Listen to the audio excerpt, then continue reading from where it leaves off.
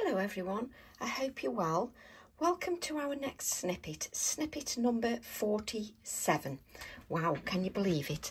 And as per always, we're using a piece of 4 by 6 inch white Pink Frog smooth card, 300 GSM or whatever card preference you prefer. I'm going to be using stamp set 734, which is Glide. I'm also going to be using Tickets 757, and we're going to be using the B of 735. So let's begin. I'm going to begin with an A7 acrylic block, and I'm going to start with mustard seed. So I'm going to take my mustard seed ink and I'm just going to apply that across my acrylic block. I'm then going to go with lumberjack plaid, and I'm sort of using the edge of my acrylic, I'm using the edge of my ink pad. I'm then using picked raspberry, so I'm sort of pressing the edge of the ink pad across the acrylic block, and then I'm using wilted violet. So just add the wilted violet. You can go back, and if you wish, you can add a little bit more of a certain colour if you wish. I'm then going to just go off camera and spritz that with water. 1, 2. So I've just spritzed that with water twice. So I'm going to turn that over and I'm going to place that on my piece of Pink Frog smooth card. Now if you lift it straight away, it's just going to go into the centre, which is fine, we don't mind that, but what I'm going to do is just allow that just to sit a little bit, and I'm just pressing very lightly just so that I get some of the white areas as well. Sort of sing to yourself for a couple of seconds. I'll just grab a wipe while we just sing to ourselves while that just sits there for a couple of seconds. And I want you to have a second piece of Pink Frog smooth card available when we lift this. So just lift your acrylic block, place that on one side, and then spritz the acrylic block once more with water. Take a second piece of card, which we'll use another time for our next snippet, and then just press that down this time so that it's a little bit smoother. So while that just sits there, with this one that we've just done, just spritz a little bit more with water so that that moves. And then I want you to place that on one side. So this is what you've got, and you're just going to place that on one side. You're then going to take this piece and you're just going to lift that. And you're just going to leave that on one side as it is. You could take a 3rd generation print, which will be quite pale, but will give you a 3rd generation. I've done mine before so that they start drying. So this was the 2nd generation print, which we'll save for our next snippet, which would be snippet 48. So we'll save that for the next one. But we're going to be working on snippet 47. I'm then going to take my Glide stamp set 734, and we're going to ink that with our black VersaFine Clair. A beautifully detailed stamp with leaves in the background, but on this occasion we're just going to use the butterfly. So I'm using my Nocturne black ink on a spare piece of card. Again, I'm using my Pink Frog card. Now, even though this is a snippet and I've only got 15 minutes, I still give that stamp time to absorb into that card. Use my acrylic block to lever the image so that I can get a good print. There we go, we've got a beautiful print. I've actually cut mine out. I do apologise for my arms. I've actually cut mine out and I've coloured mine with Ecoline pens. I've used Deep Orange 257, Carmine 318 and Pink, the Fuchsia 350. So I've sort of gone pink, orange and red, but the red is the darkest, the orange the mid colour and the pink. So I've used those colours to colour. So you can colour however, whatever makes you happy with your ink tints, whichever you enjoy creating with. So my butterfly will go here like so.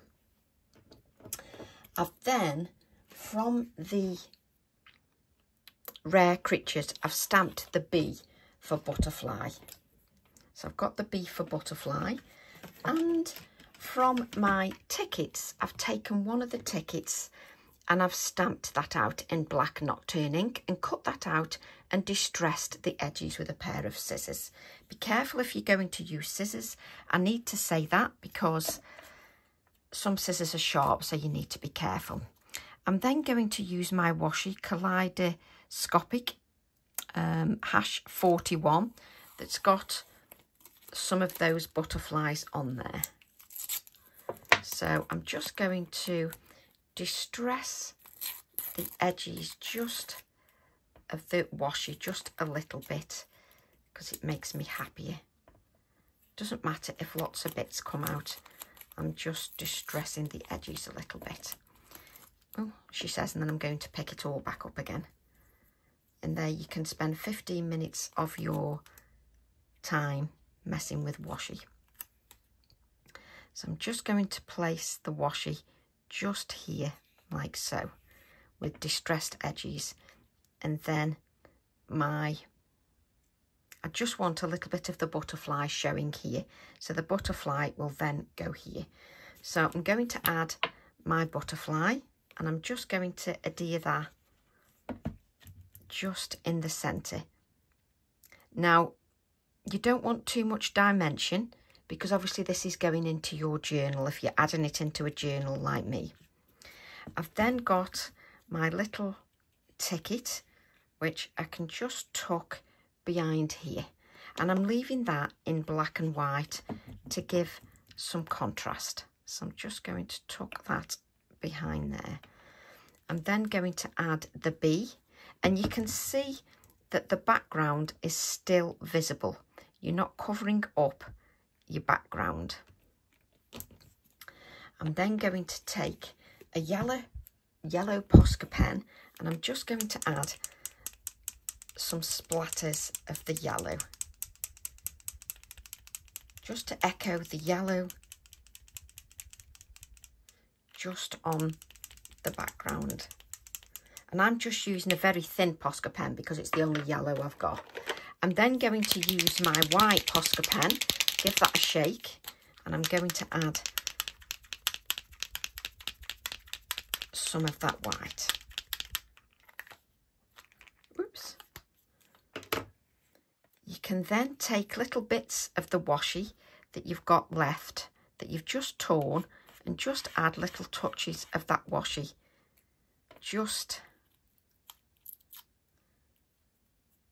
Let's pick a little bit more. I like to faff with washi, as you know.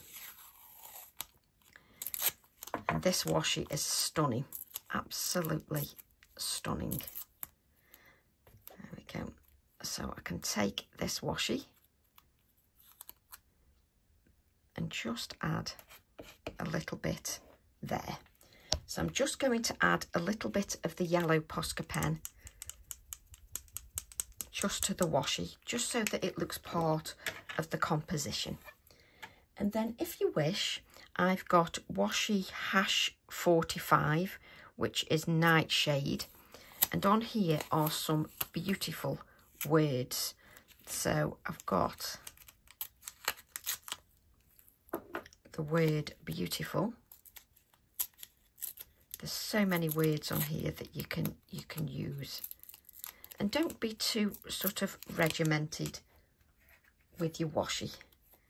Just sort of spend a bit of time just to distress that a little bit. So I can add this washi there, and I can spend more time faffing with washi than I do with a stamp, but that's me all over. So I'm then going to just tuck that under there and add the word beautiful.